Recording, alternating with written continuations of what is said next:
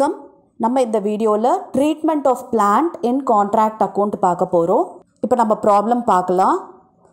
A plant costing rupees 1,50,000 was issued to a contract on 1/4/2010. Plant costing rupees 10,000 was transferred to another contract on 30/9/2010. A plant costing rupees 5,000 stolen. Plant worth rupees 4,000 was destroyed by fire. Plant costing 3,000 was sold for rupees 4,000. Charge depreciation at 10% per annum. Ignore depreciation for plant stolen, destroyed and sold. Show the extracts from contract account relating to plant. Okay, இப்போ இந்த ப்ராப்ளம்ல பார்த்தீங்கன்னா என்னென்ன கொடுத்துருக்காங்கன்னா பிளான்ட்டோட cost price, அதாவது plant install பண்ண price என்னென்னா 1,50,000 கொடுத்துருக்காங்க. அது எந்த டேட்டில் இஷ்யூ பண்ணியிருக்காங்க அப்படின்னு பார்த்தீங்கன்னா 1/4/2010 பிளான்ட்டை இஷ்யூ பண்ணியிருக்காங்க. ஓகேங்களா, இது வந்து நம்ம நார்மலாக plant install to the contract மாதிரி இதை ட்ரீட் பண்ண போகிறோம். நம்மளோட கான்ட்ராக்ட் அக்கௌண்ட்டில் டெபிட் சைடு இது வரும். ஓகேவா, plant costing rupees 10,000 was transferred to another contract. அதாவது இந்த கான்ட்ராக்ட்ல இருந்து இன்னொரு கான்ட்ராக்டுக்கு இந்த 10,000 வர்த் பிளான்ட்டை வந்து டிரான்ஸ்ஃபர் பண்ணிட்டாங்க. எந்த டேட்டில் பண்ணியிருக்காங்கன்னா 30/9/2010 பண்ணியிருக்காங்க. ஸோ இந்த 10,000க்கு நம்ம இந்த 10% டெப்ரிசியேஷன் போடணும். எந்த டேட் வரைக்கும் போடணும் அப்படின்னு பார்த்தீங்கன்னா இந்த 30/9/2010 வரைக்கும் தான் போடணும். அதாவது 1/4 இன்ஸ்டால் பண்ணியிருக்காங்க அண்ட் 39 அதை ட்ரான்ஸ்ஃபர் பண்ணிட்டாங்க. ஸோ இதுக்கு இன்பிட்வீன் எத்தனை மந்த்ஸ் இருக்கோ அத்தனை மந்த்ஸ்க்கு மட்டும் நம்ம டெப்ரிசியேஷன் போட்டால் போதும்.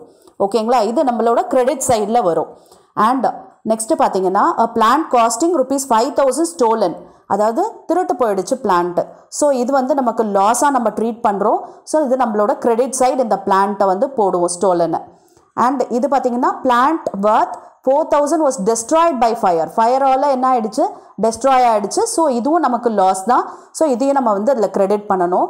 அண்ட் நெக்ஸ்ட் பார்த்தீங்கன்னா plant costing 3,000 was sold for 4,000. அதாவது அந்த பிளான்ட்டோட காஸ்ட் ப்ரைஸ் பார்த்தீங்கன்னா 3,000, ஆனால் அதை சேல் பண்ணியிருக்கிறதுக்கு எவ்வளோன்னா 4,000க்கு சேல் பண்ணியிருக்காங்க. ஸோ இங்கே என்ன இருக்குது அப்படின்னு பார்த்தீங்கன்னா ப்ராஃபிட் இருக்குது. ஸோ நம்ம இந்த ப்ராஃபிட்டை எங்கே காமிப்போம் அப்படின்னு பார்த்தீங்கன்னா டெபிட் சைடு வரும் நம்ம கான்ட்ராக்ட் அக்கௌண்ட்டில். இதுவே லாஸாக இருந்துச்சுன்னா அது கிரெடிட் சைடு வரணும். ஓகேவா, இப்போ சார்ஜ் டெப்ரிசியேஷன் 10% சொல்லிட்டாங்க. ஸோ நம்ம டெப்ரிசியேஷன் வந்து அட் த எண்ட் போடணும். பிளான்ட் ட்ரான்ஸ்ஃபர் பண்ணதுக்கு டெப்ரிசியேஷன் போடணும். பேலன்ஸ் பார்த்தீங்கன்னா இந்த ignore plant depreciation for stolon, Detroit, sold, இது மூணுத்துக்கும் இக்னோர் பண்ணிடுங்கன்னு சொல்லிட்டாங்க. டெப்ரிசியேஷன் நம்ம போட வேண்டிய அவசியம் இல்லை. வெறும் plant at the எண்டுக்கும் and plant ட்ரான்ஸ்ஃபர்டுக்கும் மட்டும் டெப்ரிசியேஷன் கேல்குலேட் பண்ணால் போதும். ஓகே, இப்போ நம்ம ப்ராப்ளம் எப்படி போடுறதுன்னு பார்க்கலாம் வாங்க. ஃபஸ்ட்டு பாருங்கள், பிளான்ட் வந்து நம்ம டெபிட் பண்ணிட்டோம். 1,50,000 டெபிட் பண்ணியாச்சு. ஓகே, இப்போ நம்ம கிரெடிட் பண்ண வேண்டியது என்ன ஃபஸ்ட் ஐட்டம் அப்படின்னு பார்த்தீங்கன்னா பிளான்ட் காஸ்டிங் 10,000. இதை வந்து இன்னொரு கான்ட்ராக்ட் அக்கௌண்ட்டுக்கு ட்ரான்ஸ்ஃபர் பண்ணியிருக்காங்க இந்த டேட்டில். ஸோ நம்ம 1/4 இந்த 39 வரைக்கும் எத்தனை மந்த்ஸ் அப்படின்னு பார்த்தீங்கன்னா 6 மந்த்ஸ் இருக்குது. ஸோ நம்ம இந்த 6 மந்த்ஸ்க்கான டெப்ரிசியேஷன் கேல்குலேட் பண்ணி போடணும். பாருங்கள், plant transfer to another contract 10,000. 10,000ல் 10% 6 மந்த்ஸ்க்கு டெப்ரிசியேஷன் பார்த்தீங்கன்னா 500. ஓகேங்களா, இப்போ அவுட்டர் காலமில் 9,500 போட்டாச்சு.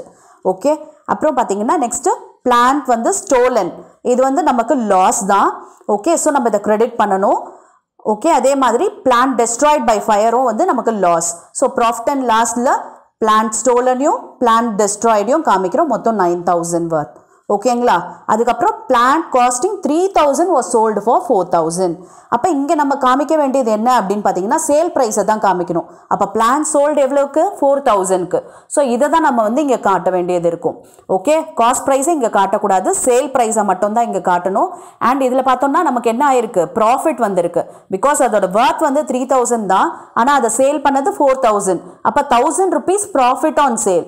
ஸோ நம்ம இதை வந்து டெபிட் பண்ணிடலாம். P&L அக்கௌண்ட்டில் profit on sale of plant வந்து 1,000 rupees. ஓகேவா, அண்ட் நெக்ஸ்ட் நம்ம பிளான்ட் அட் த எண்ட் வந்து கேல்குலேட் பண்ணணும். இப்போ பாருங்கள், இது ஒரு சின்ன கேல்குலேஷன்.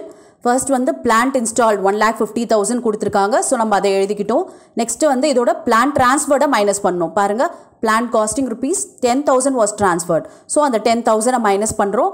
அதுக்கப்புறம் பிளான்ட் காஸ்டிங் 5,000 was stolen, அதையும் மைனஸ் பண்ணுறோம். பிளான்ட் ஸ்டோலனையும் மைனஸ் பண்ணணும். அதுக்கப்புறம் another plant 4000 was destroyed by fire இல்லையா? ஸோ அதையும் நம்ம மைனஸ் பண்ணுறோம். ஓகேவா? இப்போ நெக்ஸ்ட் என்ன பண்ணணும்? Plant costing 3000 was sold for 4000 இல்லையா? இப்போ இங்கே என்ன மைனஸ் பண்ணணும் அப்படின்னு பார்த்தீங்கன்னா பிளான்ட் சோல்டை மைனஸ் பண்ணுறோம், பட் அதோட காஸ்ட் ப்ரைஸை தான் நம்ம போடணும். ஓகேவா? பிளான்ட் காஸ்டிங் என்னமோ அந்த ப்ரைஸை தான் போடணும். இங்கே 4000 போடக்கூடாது, ஏன்னா அந்த வேல்யூ ஆஃப் த பிளான்ட் தான் நம்ம கண்டுபிடிக்கிறோம். ஸோ அந்த காஸ்ட் ப்ரைஸ் என்ன அப்படின்னு பார்த்தீங்கன்னா 3000 தான். ஸோ அதை தான் நம்ம மைனஸ் பண்ணணும். ஸோ நமக்கு கிடைக்கிறது என்னென்னா 1,28,000. இதுதான் value of the plant at the end. So இந்த 1,28,000லேருந்து தான் நம்ம டெப்ரிசியேஷன் கேல்குலேட் பண்ணணும் 10%. ஓகே, இப்போ பார்ப்போம். இப்போ பாருங்கள், by plant at the end பார்த்தீங்கன்னா 1,28,000 நம்ம கண்டுபிடிச்சது.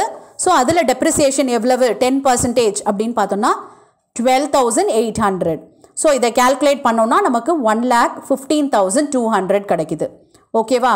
And this is for 1 year. ஏன்னா வந்து ஒரு பிளான்ட் கான்ட்ராக்ட் எப்போ முடியுது அப்படின்னு அவங்க எதுவும் மென்ஷன் பண்ணல.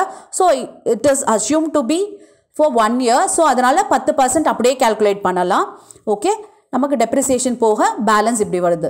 ஓகே, இதை நம்ம பேலன்ஸ் பண்ணக்கூடாது, அதாவது ஐ மீன் டோட்டல் போடக்கூடாது. பிகாஸ் இது வந்து ஜஸ்ட் வந்து ஒரு எக்ஸ்ட்ராக்ட் தான். பிளான்ட் அக்கௌண்ட் வந்து கான்ட்ராக்ட் அக்கௌண்ட்டில் எப்படி வருது, அதாவது பிளான்ட்டோட அட்ஜஸ்ட்மெண்ட் கான்ட்ராக்ட் அக்கௌண்ட்டில் எப்படி வருது அப்படின்றத பார்க்குறதுக்காக தான் இந்த ப்ராப்ளம். யூஸ்வலாக பார்த்தீங்கன்னா கான்ட்ராக்ட் அக்கௌண்ட்டில் ஒரு பெரிய கேல்குலேஷன் எது வரும் அப்படின்னு பார்த்தீங்கன்னா இந்த பிளான்ட் ட்ரீட்மெண்ட் தான். அதுக்காக தான் இந்த ட்ரீட்மெண்ட் ஆஃப் பிளான்ட்ன்றது உங்களுக்கு தனியாக நான் சொல்லியிருக்கேன். பிகாஸ் மற்றதெல்லாம் ரொம்ப சிம்பிளாக தான் இருக்கும். வெறும் இந்த கேல்குலேஷன் ஆஃப் இந்த பிளான்ட் ஸ்டோலன், டெஸ்ட்ராய், டெப்ரிசியேஷன் இதுதான் ஒரு சின்ன கன்ஃபியூஷன் இருக்கும் எல்லாருக்கும். ஸோ அதுக்காக தான் இந்த தனியாக இந்த வீடியோ பண்ணியிருக்கேன். அண்ட் நெக்ஸ்ட் ஒரு ஸ்மால் ப்ராப்ளம் உங்களுக்காக கொடுத்துருக்கேன் ப்ராக்டிஸ்க்கு. You just work out this problem and comment பண்ணுங்கள். I will check your answer. Okay, thank you for your patient listening.